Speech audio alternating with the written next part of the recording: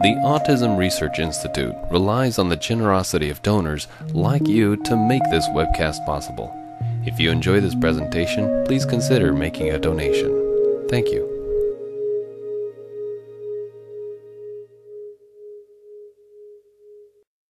Virginia Spielmann is a well-traveled speaker, coach, and educator on topics including sensory integration, DIR Floortime, child development, and infant mental health. She is the executive director of STAR Institute for Sensory Processing Disorder in Greenwood Village, Colorado. These talks are made possible through generous donor support. If you'd like to contribute, please visit our website at autism.org. And now I will turn it over to Dr. Spielmann. Thank you so much. Not quite doctor yet. I've got a couple more months before I get to claim that title. Oh, yes, yes. Almost there. Yep. I'm so delighted to be here, though. Thank you so much for asking me to participate and share some of the things we've been studying and learning about at STAR Institute for Sensory Processing regarding how sensory processing intersects with autism and the autistic experience. We are students of this, we continue to study this, and we think that there's a lot to be learned on this subject. So we're looking forward to sharing this with you today and hopefully making sense to those of you who are parents and those of you who are professionals. And I know we have a mix here, and so I've tried to really aim the presentation to meet both of your needs. So sometimes I'm going to go to slightly different directions, but I'll keep coming back to essentially sharing the basics of sensory processing and integration, and again, how that impacts the experience, the quality of life, the lived experience of individuals on the autism spectrum. I did want to just mention that Dr. Miller did a webinar, and Dr. Lucy Miller is the founder of STAR Institute for Sensory Processing. She's my predecessor. I'm very honored to have worked with her. She did a webinar on this same subject. It's on the same webpage as this webinar will be posted, and I've deliberately not covered the same things as Dr. Miller did so that you have some variety. And she really looked at the research that's come out of STAR Institute around sensory processing. And so that's a great webinar to complement this one, I hope. But first of all, let's just establish what sensory processing really is. It used to be something that was very controversial. It used to be something that people would question. What we know without a shadow of a doubt is that it is an aspect of human function that every living thing processes sensations. And so sensory processing is really just the neurobiological processes of how we use what we sense to make sense of the world. And it's as simple as that. When you wake up in the morning and you open your eyes and you feel the sunlight on your face, you are processing sensation. You smell perhaps the coffee, and that's what wakes you.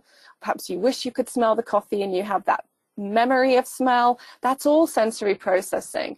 The touch of a loved one as they wake you up, your feet as you twist around and put your feet on the hard floor or the soft carpet, or are they cold? What is it that you feel? That's sensory processing.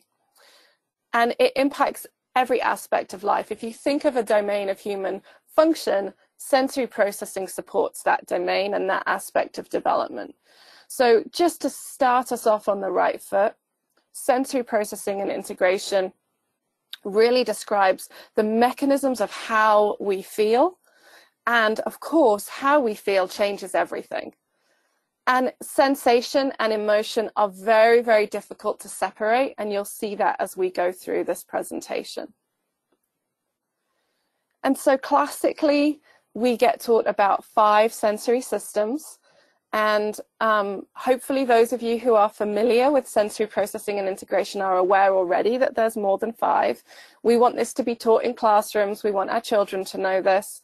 There are the classic sensory systems that we're aware of: vision, taste, smell, hearing, and touch.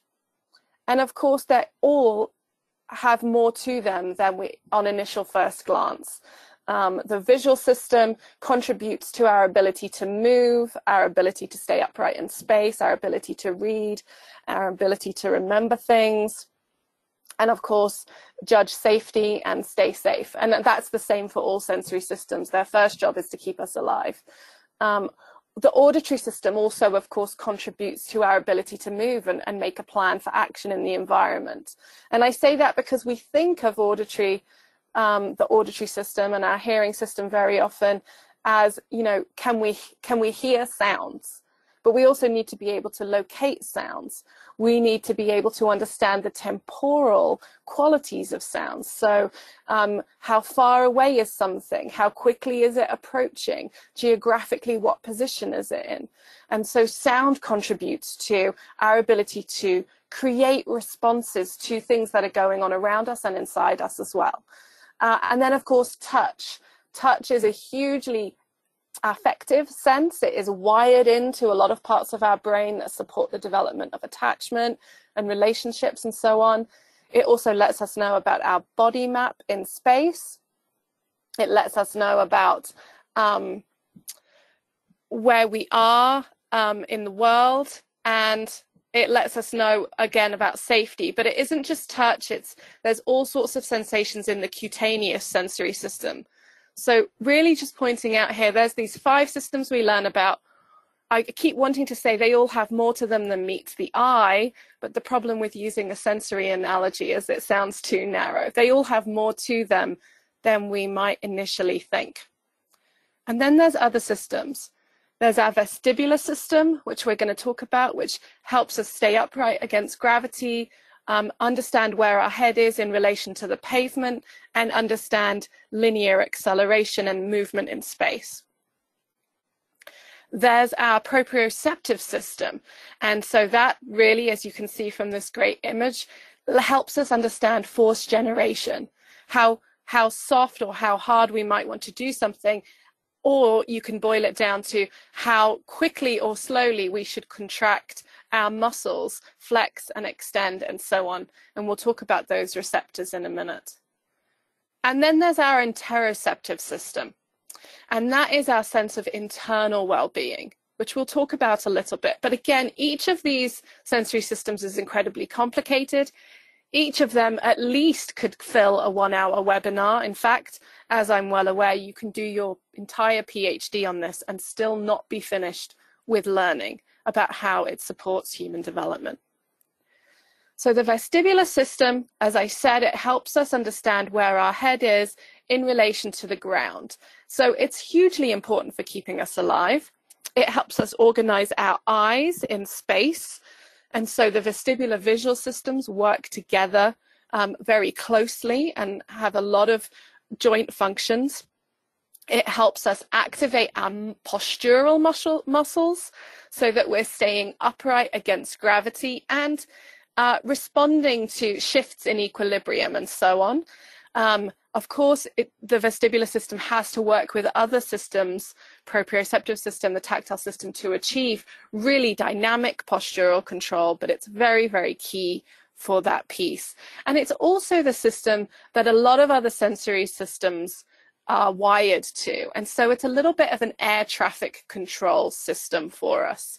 And so challenges with the vestibular system, if we go there already, can create impact function through multiple domains and can cause anxiety, can look like anxiety. So the vestibular system is hugely important to understand. It's located here just in the inner ear, the mid ear, the inner ear, and there's these semicircular canals here that have fluid inside them, and they're like a spirit level, or a level in America, I think you just call them. That liquid inside lets us know where we are, again, in relation to the pavement, and also how we're accelerating, how we're moving in space. So imagine the impact of movement on that liquid in the air. And we also have a gel in there with crystals on top of it that lets us know about up and down movements as well, in a separate part in this part here.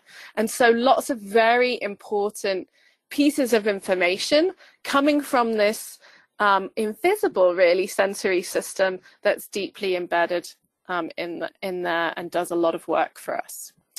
Our proprioceptors as I mentioned, they tell us how fast or slow to contract, flex, extend our muscles. Those receptors are in the joint spindles, the muscle spindles, and in the deepest layers of the cutaneous of the skin. And they will get a lot of input when we have compression on our joints or traction on our joints when we move. And it is through our proprioceptors that we know in the dark where our hand is, that our arm is bent. And so we can organize our arm in space to reach that light switch. We know the distance we need to stretch, those sorts of things. Proprioception really helps us with those. It is how we know how fast or slow or how hard or soft to open the drawer.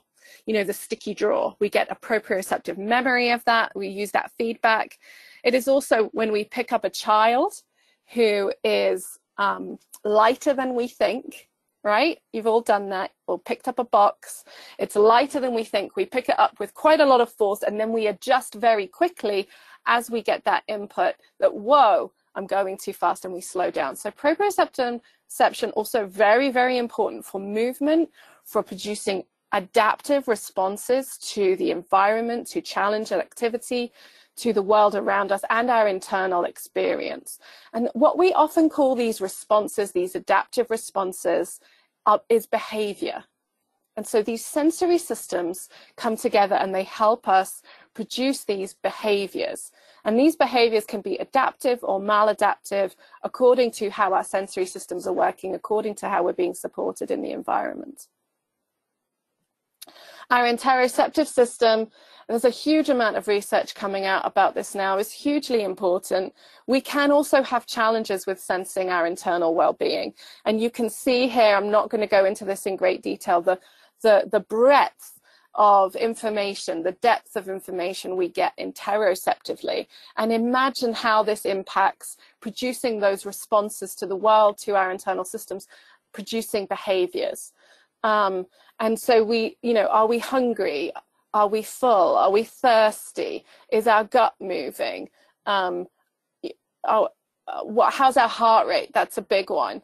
And so on. What is our internal sense of well-being? How are we able to respond to that?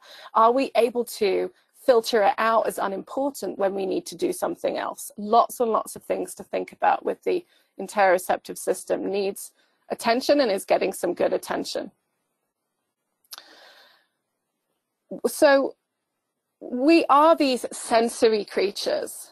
And in child development, the sensory systems, that sensory processing and integration as it develops and comes online, it's everything in the first months of life outside the womb, but also in utero. It's very, very critical. We are sensory creatures even in utero. You can see how this development comes online really early. And I point this out because it is how we learn to be in the world and develop sense of self and sense of agency. It is through feeling and giving meaning to that feeling. And that fundamentally requires and depends on sensory processing and integration. We are sensory creatures before we are anything else. And those 8 sensory systems that we talked about must come together to help us develop gross and fine motor control, interpersonal competency, academic aptitude, vocational capability, sense of self, as I said, sense of agency, quality of life, and the ability to produce adaptive behaviors, adaptive responses. Now, there are differing models of sensory integration. There are models of function, which I've listed here just for your information, really to point out that there's no such thing as the perfect model of human development. I think Thielen said that, and I couldn't agree with her more. And so people have captured different aspects of sensory integration in different ways, and you can see these theoretical models of sensory integration here, function, and there are models of dysfunction. So we're going to look at a little bit of both. The Bundy, Murray and Lane model has just been updated. It's just been re-released, and that's really exciting. Of course, I'm going to speak from Dr. Lucy Miller's Nosology from 2007, but again, an updated version. So there are these different models. And so what I've just talked about is how sensory processing and integration supports health and development. So that was a function model. So let's carry on with that. What you can see here is these senses coming together, being integrated, their inputs come together and producing these end products, producing adaptive behaviors, performance skills, the ability to concentrate. We learn to pay attention in healthy development. We learn to pay attention through being given opportunities to feel together and to enjoy activities that are alluring to us, that keep us there, where we're successful, where we experience the just right success or the zone of proximal development. That's how we learn the ability to concentrate, regardless of our neurotype. And it requires sensory integration really as a supporting process to organize ourselves, to develop self-control, self-confidence, and as I said earlier, academic learning. And these higher levels of thought and reasoning also depend on this foundation of sensory processing and integration. And so this is how we think sensory processing and integration should be developing regardless of neurotype, I say again, and we're going to talk about that a bit more. We think this can happen through thoughtful support, through thoughtful intervention, through environmental adaptations, and so on. And so these 8 sensory systems need to come together. They build our conscious reality, and they help us produce this adaptive response. What we know from research, and this would have to be a part 2 webinar to really summarize the most recent research. I've chosen some key articles to just go over from the last couple of years. But what we know is that every single sensory system in the autistic experience can be impacted, and can be impacted differently from person to person, from individual to individual. But the key point here is they can be impacted, and they often are in the autistic experience. And so we need to be assessing sensory processing and integration as a matter of course, and adapting the environment as a matter of course, and providing evidence-based intervention for sensory processing and integration as a matter of course. Here's another model. This is Dr. Miller's model that could be called a model of function. What we're looking at here is in sensory processing in relationship to quality of life. And so this is a really key part of the work we do at STAR, as we think about how these underlying processes, these foundational processes throughout the lifespan, not just in early childhood, but throughout the lifespan, support what Dr. Miller always referred to as joie de vivre, quality of life, joy in life. And you can see this inverted pyramid here, which really represents how one way of conceptualizing how these processes support quality of life. Flourishing is another word that we can use for this. Often as professionals, we have clients coming to us, adults, adolescents, children, infants, and the presenting problem, the reason for referral will be something in these purple layers up here. Sometimes this turquoise layer too. That's familiar, I hope, to you professionals there, what I'm talking about. What we're saying when we think about the developmental importance of sensory processing and integration for health is that we have to look down here. 100% of people on the autism spectrum have challenges with sensory processing. A lot of the research that's come out looking at sensory processing challenges, looking at sensory processing and integration, looks at one aspect of sensory processing, modulation. They look at sensory over-responsivity and sometimes sensory under-responsivity. But as you'll see in a minute, there's much more to the picture than that.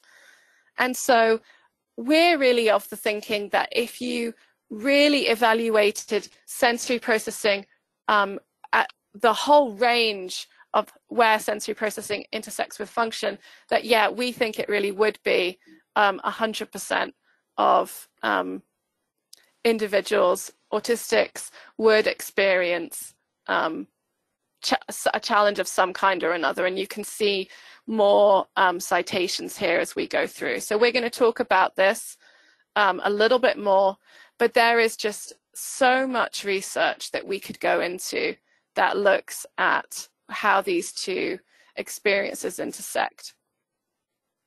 Now here's the ever-present DSM, and just to emphasize here how sensory got into the DSM last time. It's not the be-all and end-all book, but it is something that a lot of people rely on. And so it's important to be aware that in the DSM, the way sensory processing challenges were included under autism spectrum disorder really refers just to some aspects of the process of sensory processing. You can see over-responsivity, sensory over-responsivity is there as hyper, and under-responsivity is as hypo, and then unusual interest in sensory aspects. So just hold that in mind as we talk more about what disordered sensory processing might look like. There was an article recently by Kilroy and her group, Sharon Cermak supported this, and they were looking at the Ayres theory of how sensory processing and integration intersects with autism from the 70s. And they're saying, what does contemporary neuroscience have to say with regards to her theories? And thankfully for all of us, what contemporary neuroscience has to say is that, wow, she was right about a lot of things. There are a few small things that if she'd have had more information would have been different. But the Ayres theory of sensory integration was pretty spot on. Another thing that they highlighted in this was how much more research on sensory processing in autism there has been since that DSM was released. And this is huge. I mean, you know, what a great visual to show the breadth, the depth, the wealth of information that we have now. And so this is not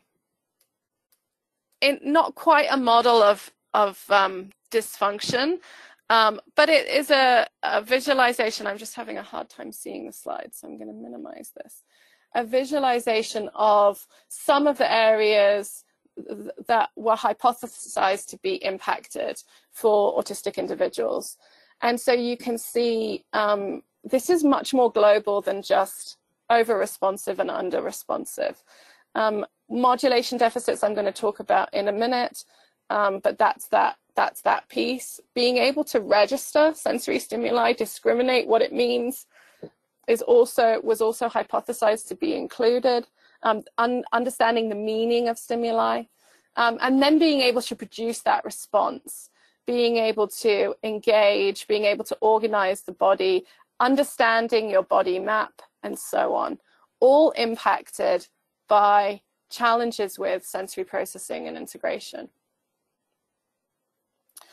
What we see is that there is a difference from person to person. Every individual is unique in the way that they experience the sensory world, and that they have unique abilities or challenges. And that's a really important thing to remember, because we do often as humans tend to want to make things simple and do the same thing for everybody. But if we're reading current research, current neuroscience, we see more and more and more that we cannot do that. We have to take into account individual differences. And so we need to get as much information as we can, and we need to work as a multidisciplinary team to understand each individual and what their challenges are. And as I said, there's a lot of neuroscience evidence at the moment around sensory registration, sensory modulation challenges, but also how it impacts motivation or the ability to produce that adaptive response. And so what we're seeing is this shift in thinking where previously sensory processing and integration was thought to be peripheral. It was thought to be maybe something that that impacted some people. If sensory processing was disordered, that, you know, for some people it would be beneficial. But even people like Baron Cohen, who had a very strong position on autism as being a social cognition deficit, they're starting to say, these labs are starting to say, wait, is sensory central? Is it something that really impacts the ability to relate, the ability to engage with the world in such a way that actually it's a core piece of what's going on for the individual on the autism spectrum? And so this paper came out very quietly in 2017, but with a pretty significant proposal that sensory symptoms are core, that they're primary characteristics of the neurobiology of autism, and that they're visible in early development, which again, Dr. Miller talks about in her webinar of the same title from 2015. And so you can see them as early as infancy, and now we're starting to wonder, well, you know, can we see them in utero as well, these differences? And that these differences interfere with the child's ability to engage with caregivers and to engage with the world in a way that is pleasurable and feels organizing, feels safe, feels consistent for that child. And this is huge. This is a huge thing to consider and very much central to the work we do at STAR. There's a Wi-Fi connection between the brain of the infant and their caregivers that's really necessary for organized brain development. It's how this is the architecture of the brain. It's how the brain is built. Sensory processing can interrupt that Wi-Fi signal. The world can feel chaotic, unpleasant, unsafe, and the people around us can feel unpredictable, poorly attuned, and so on. And this has huge implications for development, and also how we propose to treat, to support autism, or the quality of life for individuals on the autism spectrum, which is our preferred way of thinking about it. So let's think about that huge implication. What does that mean if we're looking holistically, globally, at disordered sensory processing and what that looks like? So I've talked about this a little bit. This is another way of organizing our thinking.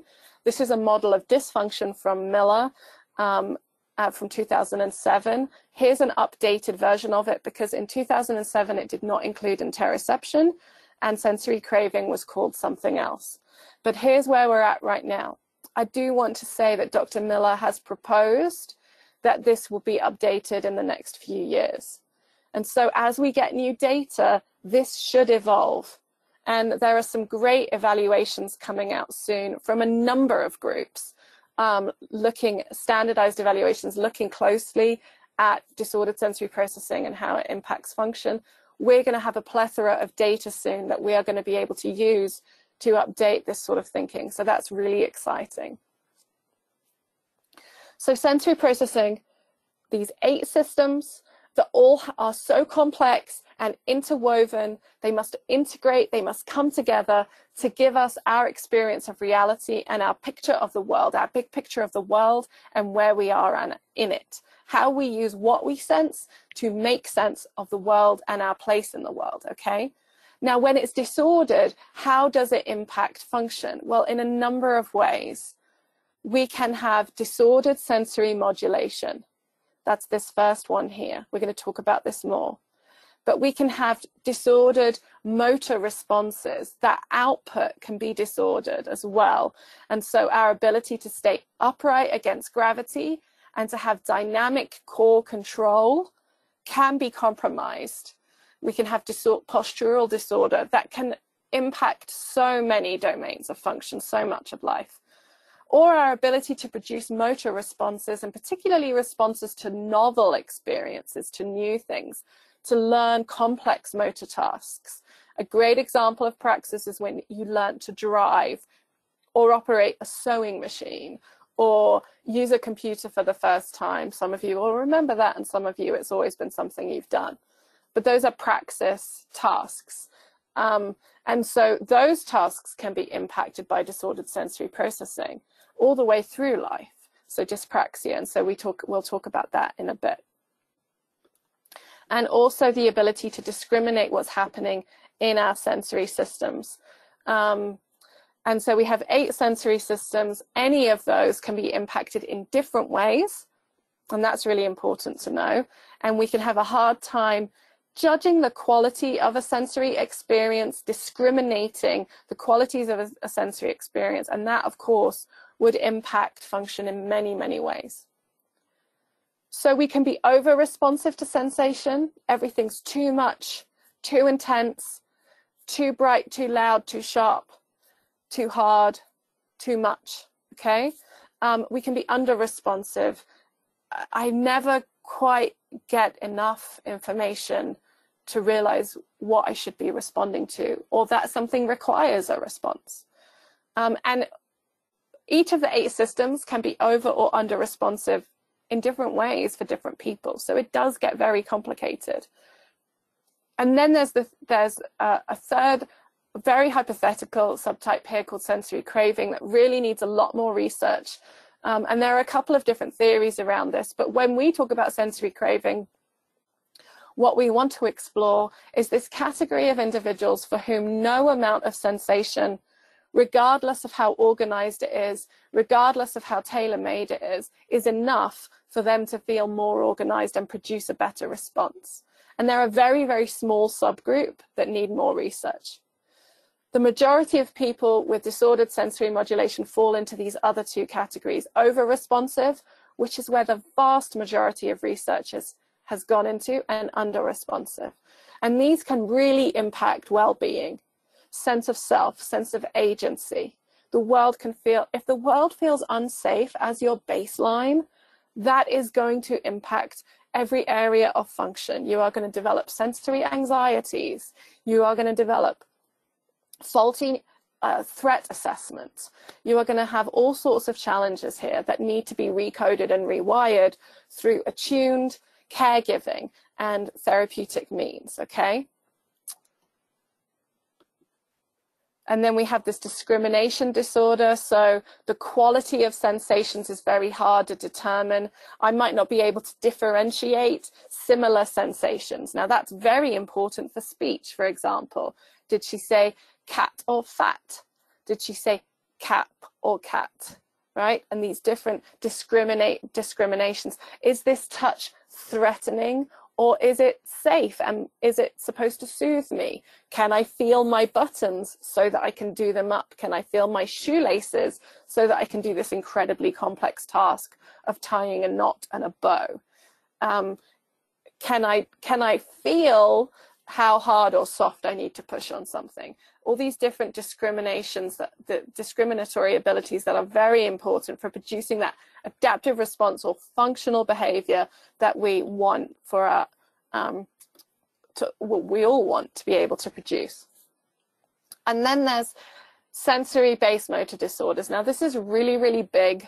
It's really, really important, but it's our ability to use all that sensory information to produce responses to gravity, to the world, to moving around us, in order to move in space, in order to be ready for movement, in order to be ready to respond to something. My posture needs to be able to anticipate, needs to be dynamic. I need to be able to rotate my trunk. I need to be able to organize my eyes. A lot of our children are not able to do this well and are having a really hard time with this. And so throughout neurotypes in our classrooms, if you go in, you will see children using strategies. They'll be propping themselves up on the edge of the table with their elbows or their ribs. They'll be wrapping their legs around their chairs. They'll be standing. They'll be sitting funky. They'll be rocking. All that neural real estate that children with disordered posture are using to stay upright and sit still and listen means that they don't have neural real estate, they don't have brain space available for executive functions, academic learning, and those sorts of things. And so this is a big thing that we need to pay attention to, and is very much impacted in many individuals on the autism spectrum. And then we also have this thing called praxis, which I just talked about, which we break down into the ability to generate an idea, the ability to see the opportunities in the environment, ideation, the ability to make a plan and sequence and organize that plan, and the ability to execute that plan, the motor output being coordinated and successful, and then adjusting it based on success or lack of success. Any of those areas, people can have a challenge in praxis. But we have this sense of flourishing, this sense of quality of life that is so important for our clients. And this is really the outcome, right? This is what I talked about: joie de vivre, quality of life, sense of self, sense of agency. I engage in the world because I want to, because I enjoy people, because I can, because I know how. And that's the ultimate goal of any support for any individual. And we shouldn't forget that just because we're supporting an individual on the autism spectrum, where a lot of these theories of, social engagement and so on, which are being questioned now, have sort of moved us away from remembering this, perhaps. We want our clients, we want our peers, we want our family members to flourish, to experience this beautiful thing called eudaimonic well-being, which comprises of autonomy, competence, interest in learning, goal orientation, sense of purpose, resilience, social engagement, caring, and altruism. This comes from the Office of Economic Cooperation and Development, and this is a proposal that if you're going to measure the progress of a nation, you need to look at the eudaimonic well-being, among other measures, of their population. But this also, to me, describes what we should be doing with our clients, with our family members, with our friends, is supporting eudaimonic well-being. And it's always been a part of the STAR frame of reference. Dr. Miller called it joie de vivre. And so a lot of the work that we do, and I believe this is very much in keeping with the way Jean Eyre's intended sensory integration to be applied, is supporting this outcome through these complex processes of sensory integration. You know, previously we used to talk about high functioning and low functioning. We used to talk about if an individual has sensory integration dysfunction or not. It was very binary. And we talk about that as a spectrum, but that's not really what a spectrum is. A spectrum isn't binary, and it isn't linear. And this is a lovely demonstration of that, illustration of that from Rebecca Burgess, of what we mean when we think about sensory processing in our individuals, that our friends, our colleagues on the autism spectrum. We need to really think much more dimensionally. And so a spectrum looks much more like this. Okay, and this is from her lovely comic strip that I've cited down there, and I really recommend you take a look at. But where do we map these different areas? How are they looking for all of us? How is this a strength? Is this a challenge? How can we support that? And so on. And if we think truly dimensionally, when we think about sensory processing and integration, it means we're mapping each of those areas in the nosology. It means we're looking at modulation and praxis, posture and discrimination. And that means we need a really good assessment, and we need really good knowledge to be out there. I also really like this conceptualization of the autistic experience as the autism constellation. I've adapted this from the autism book from 2019. And this has been inspired by an advocate.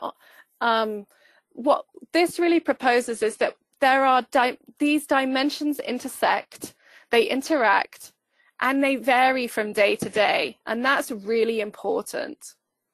And so the autism constellation is shifting and it moves. You can find patterns, but one of the most important things you need to be able to do is become a detective. What's going on in my sensory systems today? What's going on in the sensory systems of this child I'm supporting today? Because if this child didn't have enough sleep, or this adolescent or this adult, if they didn't have enough to eat, if they had a really rough morning, if they were late getting in the car, if mum or dad is on a business trip, all of these things will impact this shifting constellation of sensory processing and integration, and these dimensions will interact differently. And so the child comes to school one day able to really access those higher regions of the brain, the frontal lobes, and engage in some nice response inhibition and concentrate on some work. And then the next day, gosh, they really need to move. They're finding it hard to sit still. And if we take this kind of constellation approach to thinking about sensory processing dimensionally, then we can see that we shift in our evaluation, in our assessment of what's going on. So this sensory domain becomes very, very important. Sensory health becomes a central piece of the work that we do, especially for individuals on the autism spectrum, where it's so widely shown and talked about as a central aspect of the experience. And so really, sensory health is this bridge that between physical health and mental health that we have to consider in every evaluation and everything that we do. And so I'm very quickly just going to share our recommendations for intervention, and then we'll have a little bit of time for questions, because people do want to go here often, even though a talk is supposed to be an overview. People want to know, well, what do I do? Well, what we really believe neuroscience is showing, and interpersonal neurobiology and so on, is that intervention should be respectful, and it should support that that joie de vivre, that flourishing, through being process-based, relationship-based, always honoring the consent of the child, never forcing anything on a nervous system when it's not ready or when it's dysregulating, through supporting success and being playful. Play is such a great dynamic way to do this work. There's emerging evidence that AIRS sensory integration is very effective for this population. And the star frame of reference has fidelity to AIRS sensory integration. The star frame of reference only differs in some of its emphases are a little bit more on relationships and regulation, trying to help therapists with that kind of art of therapy, that use of self piece. DIR Floortime also has emerging evidence. Developmental approaches are great. What we're looking for is that support for the child, the therapist intervening in aiding, assisting, modifying, suggesting, bringing out of the child that which he cannot quite bring out by himself. And doing that through a really robust understanding of the mechanisms of sensory processing is pretty critical.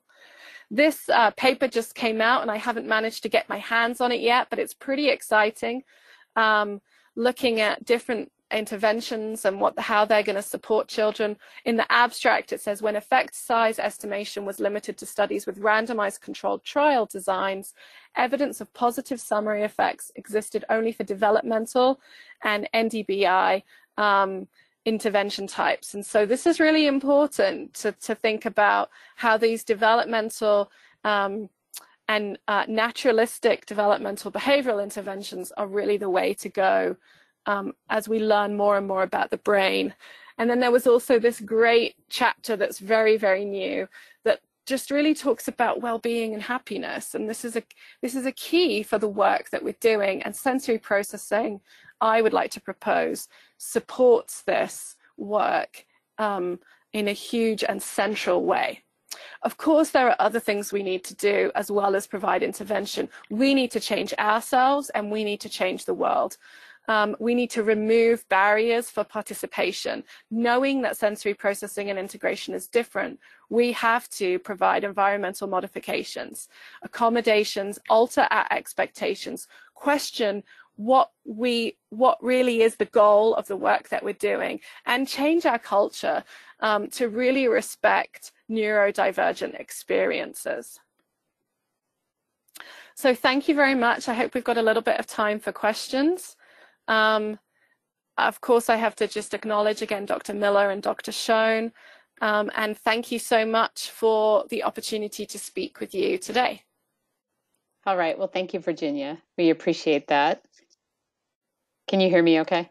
I can hear you just fine. Okay, great. Well, we do have lots of questions. And for everyone who's here, if you have a question, just type it in the question section and we'll try to get to as many as we can. We've got about 10 minutes. So the first question here that I've got, this is interesting. This person's asking, she says, my daughter has autism and likes to look at things upside down. What does that say about her sensory profile? Well, it's really interesting to think about that. I'll try and give a short answer. One thing that I would want to just wonder about is what is her visual experience of the world? And is the world visually rich and fascinating in ways that neurotypical people can't understand? And so sometimes meeting her in that place and finding the wonder in the fascinating visual stimuli with her is going to really show her that you see her and that wow, look, I can see why you love this. But then also helping her organize herself to what's visually necessary for a response in the world through play, and playfully done is going to be really helpful. But yeah, I would say, if I'm thinking about her sensory profile, that there's going to be some really rich visual information that she's getting that's quite different to the way neurotypical people see and experience the world. The next question is about assessment. So about getting sensory issues assessed. So this person has a daughter who has interoception and sensory issues.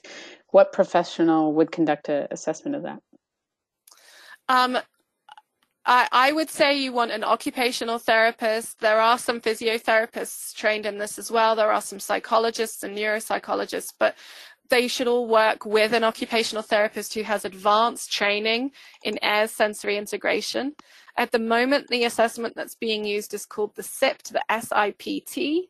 And then for interoception, that's not covered by the SIPT. There's Kelly Mahler has some great resources, KELLYMAHLER.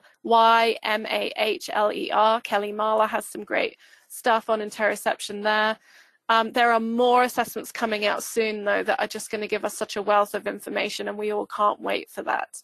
We share this sort of stuff on our website, and there's trainings on our online learning platform as well. Okay, and what's that website? spdstar.org. It's just there in the middle of that slide I've got up. Okay, great. So one person was asking about what it means to have a sense of agency. So I haven't seen it. Could you describe that a little bit more? Yeah. Yeah, I love that question. Our sense of agency is so central to how we function, and yet it's such an abstract concept. But my sense of agency is that I can be in the world and be my authentic self, and I can impact the world around me. And as an adult, I've chosen to do that through really dedicating a large chunk of my life to campaigning for people to understand sensory processing better. When I was an infant, I changed the world by dropping a block off the tray of my high chair and having my mum pick it up again. And that was hilarious, right? And then I would drop the block again and my mum would pick it up again. And so before I could get reflective and abstract and become, interested in social justice, I needed to have this pre-reflective experience of agency that meant when I want to move my arm and pick up a block and drop it off the high chair, I can do it and I get a social response and I get social engagement and it's fun. So agency at different ages looks different, but what it ultimately forms is an individual who knows who they want to be in the world and how they want to impact the world around them. I hope that makes sense. It's a pretty difficult thing to summarize. The next question's about the relationship between autism and sensory differences. So they're asking, is sensory processing and integration a cause or a consequence? We know severe sensory deprivation is not a reason for autism. Blind people are not necessarily autistic and mostly are not. Are any senses more related to autism than others? And then another question relating to that, I know you mentioned some genetic components may be emerging in some of the research. Can you touch on that as well a little bit more?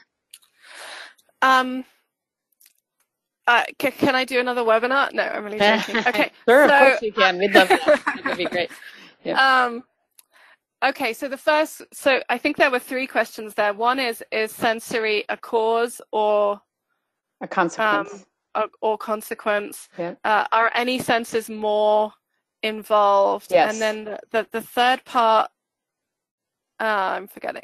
It's about genetics, right? Genetics. Are there genetic markers that are emerging that might indicate that sensory piece in autism?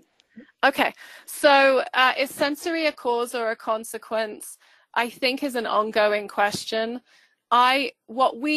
What we see now is, gosh, I've lost count of the number of genes that have been identified as being associated with autism. I've lost count of the number of research articles and then news articles that say we found the one single cause. I don't think we're ever going to find one single cause for autism. I think sensory processing challenges can cause a lot of the disabling factors we associate with autism as a disability. And that's huge and really, really important. And so that's how I would answer that question. Are any senses more involved than others? I don't think we can answer that question because we haven't evenly researched the sensory systems. And I mean, there's a massive wealth of research into sound sensitivities. There's emerging research into touch. There's a lot of research coming out about interoception.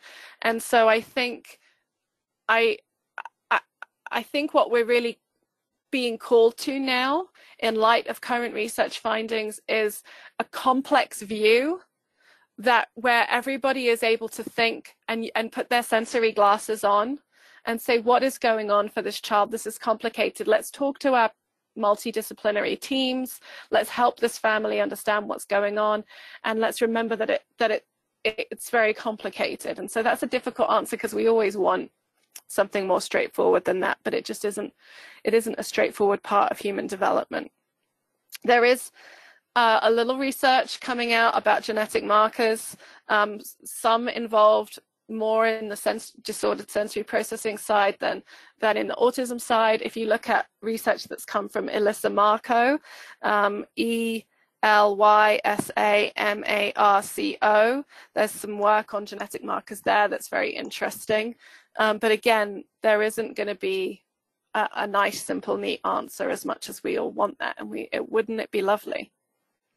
Yeah. We'll have to keep working on that funding. We'll do that here. Yeah, there you go. Right. That's exactly right. Okay, so the next question is about if you're going to develop a study about craving, so people who crave sensory input, because you talked about people who have low and sort of high sensitivity. What would that look like?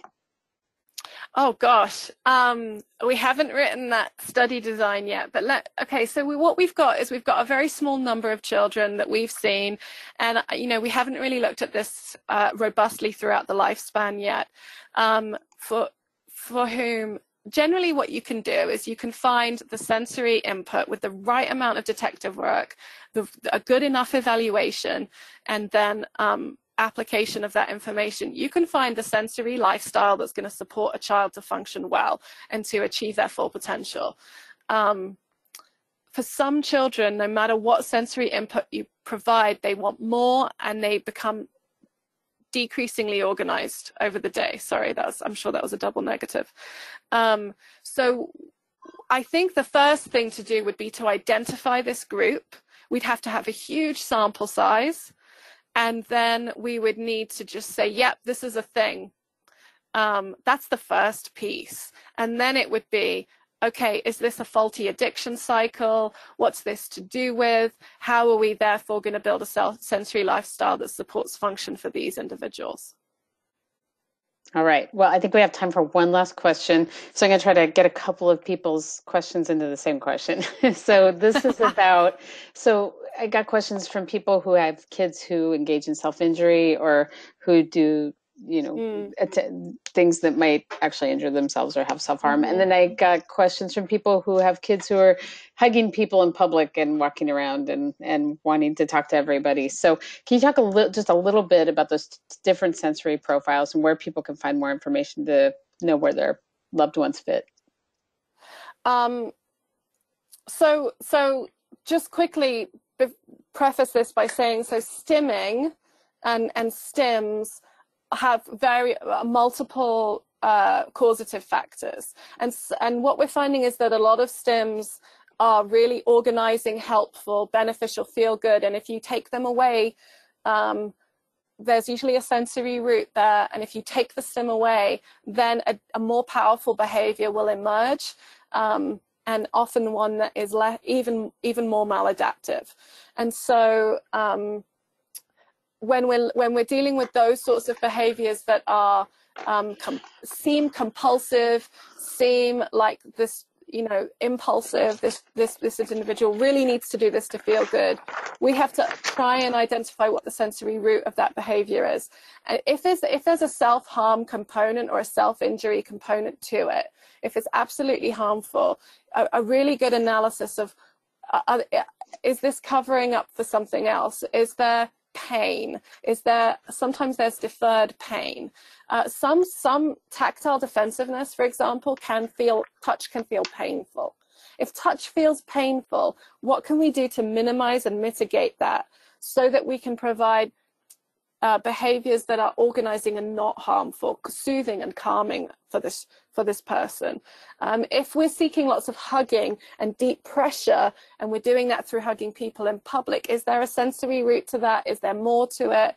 But what are other ways that we could meet that need but keep that child safe, right? Because hugging strangers is not safe. And so we're being detectives in this way. We're trying to get to the bottom of it. And so how can we support that? Again, I would try and have a really good evaluation. There's lots of online trainings available. Our online learning platform is this last link here. And just continue to be detectives. Okay, and on this day this worked, and today it's not working. What can I do to help this? There are some nice resources. There's snug vests. There's lycra bed sheets are great. Weighted lap pads. What's going to work for this lifestyle to support this individual, and what can we do to give them choice over meeting their sensory needs? And how can we normalize this conversation? Because every kid in the classroom will benefit if there are sensory accommodations available for more than just one child.